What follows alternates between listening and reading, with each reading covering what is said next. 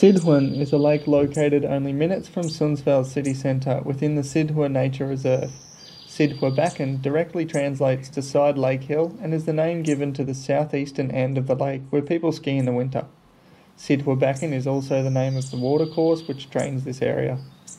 The lake is set up as a free fishery primarily to attract youth to the sport in hope of connecting them with nature and providing them with a rewarding recreational opportunity. If you are new to the area and looking to wet a line, Sidsjön is a great place to start.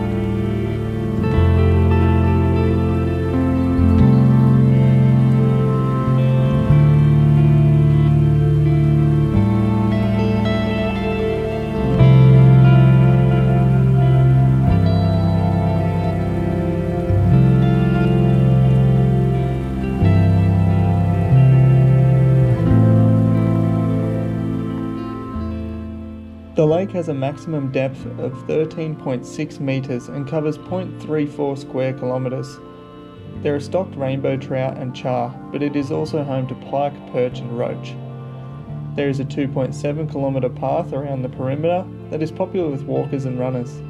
It gives access to several jetties where anglers can fish with lures, fly or bait. Bait fishers can use maggots, worms or shrimp with one rod only. The bag limit in the lake is 3 salmonids per angler per day.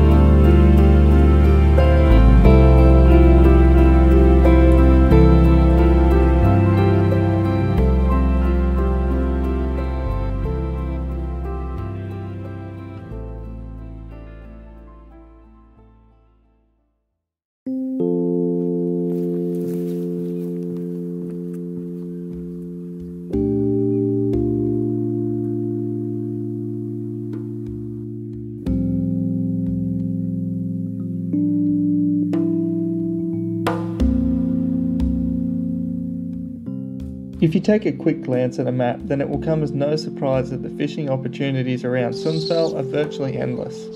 Fishing along the coastline is free and productive in places, pike and perch can be found in most lakes, and the famous Ljungan and Indalsälven rivers support great salmon and sea trout fishing.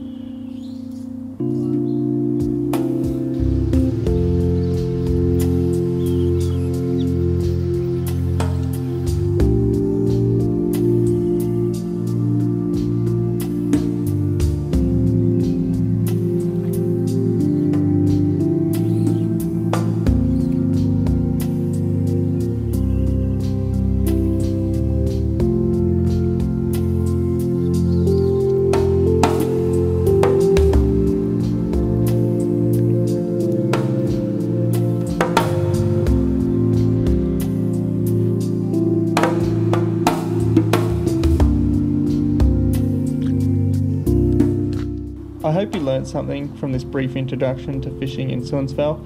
I'll put a link in the description for more information. Thanks for watching, see you next time.